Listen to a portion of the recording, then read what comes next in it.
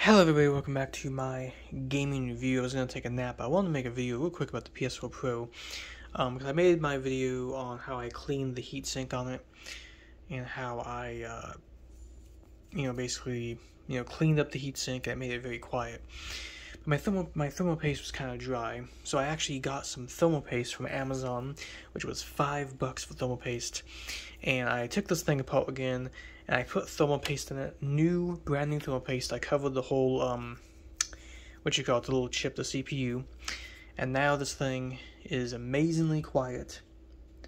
It doesn't even make a sound anymore.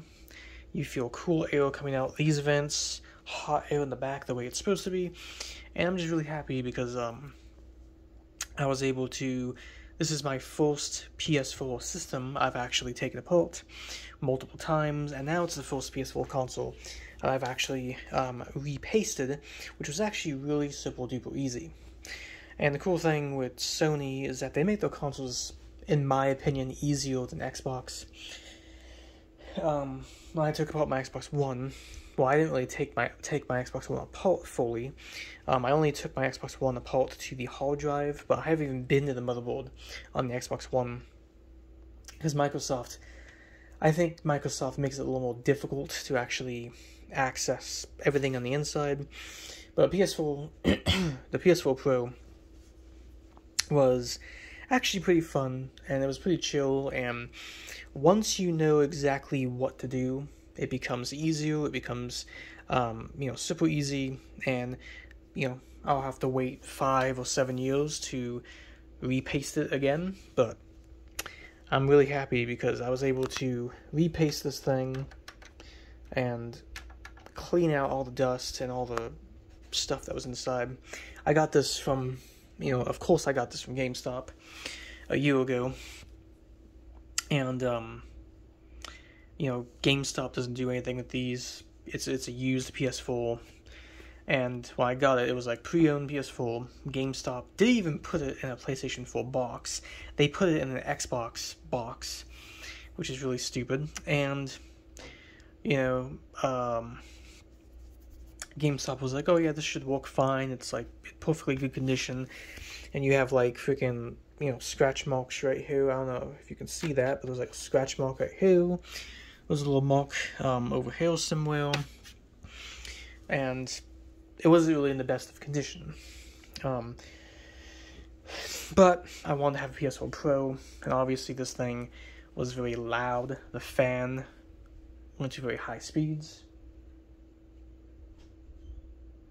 Of course, then it became my sister's PS4 Pro, and then I got the Slim. She hated the sound of it, and then I was like, you know what? I'm going to completely fix this. I'm going to give my sister a PS4 Slim. I'll completely fix this, so now it has brand new paste. Heatsink is clean.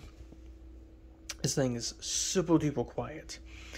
But anyway, I just want to make a quick video on the PS4 Pro.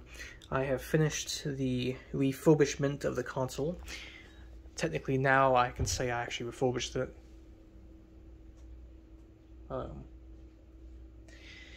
Yep. I am good to go now. And this PS4 Pro right here is happy as can be. And it's, it sounds like it's brand new now. It no longer makes that jet engine sound. Now it just works, and yeah, I'm really happy about being able to do this because being able to fix your own consoles and being able to actually repaste them, do maintenance on them, that's really important to me. And if I wait 5-7 years in the future, when the paste is dry, I can just do it all over again, and this thing would be good as new again.